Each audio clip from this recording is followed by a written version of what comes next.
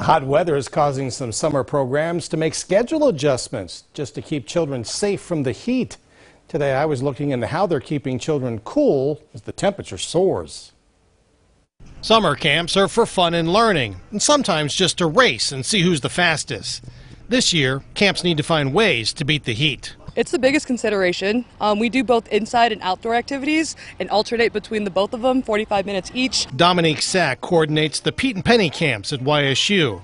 There are 28 campers, ages 5 to 12, and the camp is very aware of weather conditions. Especially because they're younger kids between the ages of 5 and 12. They're a little bit more sensitive to the sun. The campers apply sunscreen before going outside.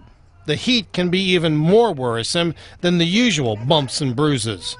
Water bottles are everywhere, so each camper has enough water.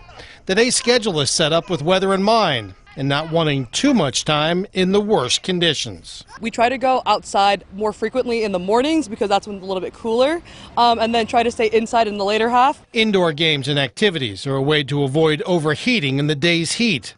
Snacks and lunch are important, not only for a break, but also to escape the heat.